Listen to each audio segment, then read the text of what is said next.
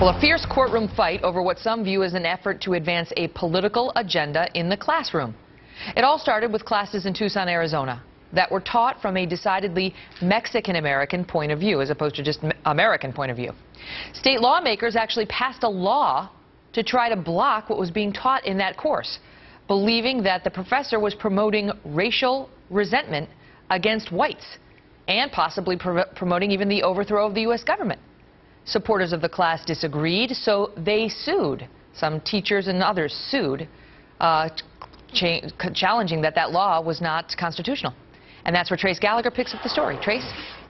And you have to remember the context, Megan. These were history, literature, and civics classes being taught in 4 different Tucson schools, and the lessons included things like the fact that Arizona, Texas, New Mexico, and California were occupied states controlled or owned by Mexico, that belonged to Mexico. Also that these Latino students were being oppressed, that Ben Franklin was a racist, and Che Guevara was a hero. After many complaints, the state superintendent and the state lawmakers both told the school to stop these classes and comply with state academic standards. Well, teachers and students at the schools sued, claiming that the state was violating their rights to free speech. Well, first, a state judge ruled in favor of Arizona, ruling that the classes promote resentment toward white people.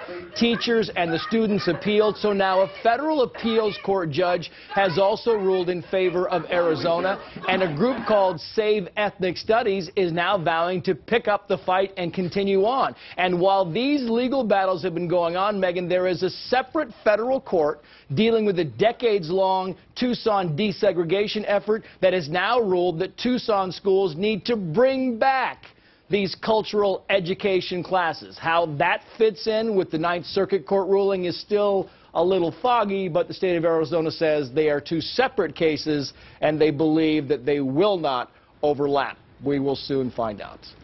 All right, Trace, thank you. Joining me now to discuss this, Camille Charles, who's a professor of sociology at the University of Pennsylvania, and Ben Shapiro, who's a syndicated columnist, editor-at-large of Breitbart News, and author of the book Bullies. Panel, welcome. Thank you both so much for being here. Ben, let me start with you. The court, for the most part, sided with the Arizona lawmakers, saying, you just can't do this. You can't go into class and have folks teach this. But the teacher and the students said, look, there are other ethnic studies classes. Why not this one? Well, the problem is twofold here. One is what's actually being taught in certain ethnic studies classes, which tends to be on a myopic focus on the idea that America is a racist place against certain ethnicities and minorities. The second point here is just the giant waste of taxpayer dollars that this constitutes. Look, I took Jewish studies courses when I was at UCLA. There are only 2 reasons that you take a Jewish studies course. The first is to meet girls, and the second is to get an easy A. And that's why most students are taking ethnic studies courses unless they're buying into this radical ideology that really is the basis of all ethnic studies courses throughout America. Interesting. I had no idea that was secretly the purpose behind the Jewish studies courses. I didn't either. Explains a lot about the makeup of some of those classes back at my school. Let me ask you this, Professor Charles. I understand wanting to, there may be ethnic studies classes that are legit, and those are pretty common. But in this class, this professor, Curtis Acosta, was using texts that talk about occupied America, that talk about white people being gringos, talk about, as they said, Benjamin Franklin, who is a racist, and on, and it seems like they were stirring up anti-race sentiments. I think that's certainly one way to interpret that. I take some offense at the idea that ethnic studies courses are designed entirely to stir up anti-American sentiment, because that suggests that the people who take those courses don't feel any kind of attachment to the United States, which just isn't true. I think that shouldn't be the suggestion, obviously. The suggestion is that anti-American courses... Excuse me. Go ahead, Professor. Thank you. So I think that the things that you mentioned in terms of the racial attitudes of Benjamin Franklin, or the fact that there was a time in our history where parts of what is now the United States were actually Mexico, that people of African descent, of Latin American descent, of Native American descent were exploited and oppressed.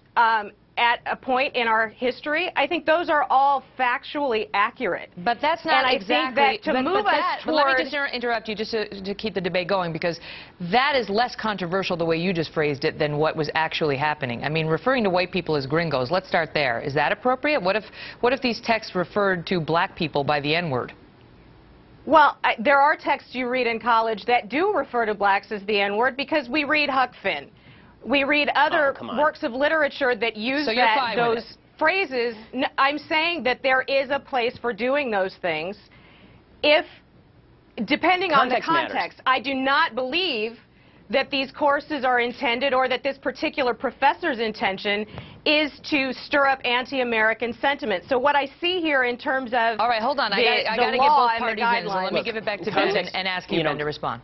Yes, context matters, and ethnic studies courses are based on the basic idea of critical studies. Critical studies is a notion that the typical history doesn't include enough about particular races, and therefore we have to break it down by race. So there's black history, and there's Jewish history, and there's gay history, and there's Latino history.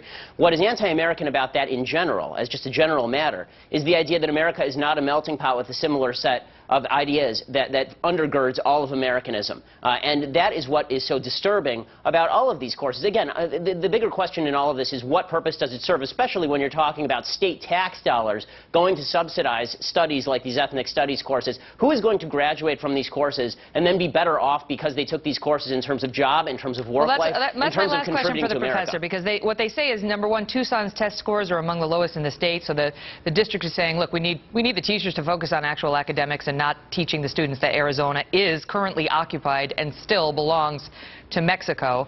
But they also said that the students come into the class and they're fine, and there's no difference between them. They say, but this is a quote in the New York Times, but once they get told day after day that they are being victimized, they become angry and resentful. That is that's quoting one of the teachers from Tucson. I'll give you the last word, Professor.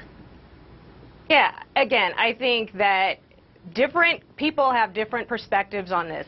I think that if we taught a more accurate version of American history in our quote-unquote mainstream American history courses, that there would be far less need for these kinds of courses. These aren't about overthrowing the government. This is about understanding who we are and where we came from. That doesn't make us less American. It actually puts our stories back into American history, so that there's all this effort at not talking about things. Someplace we have to talk about those things. Okay. And I don't know who said that people come out more angry than they went in, but unless there's empirical evidence for that, I just don't buy it. It's a man named John Ward who taught a Latino history class in Tucson, speaking of that. But obviously the school administrators also had a problem with it, and more than one audited the class and thought that the man's, having Che Guevara hanging on the picture of him on the wall and so on, were a little over the top. In any event, right now the court has said the teacher has to stop this because it's not consistent with the Arizona law. Panel, thank you both so much. Coming up,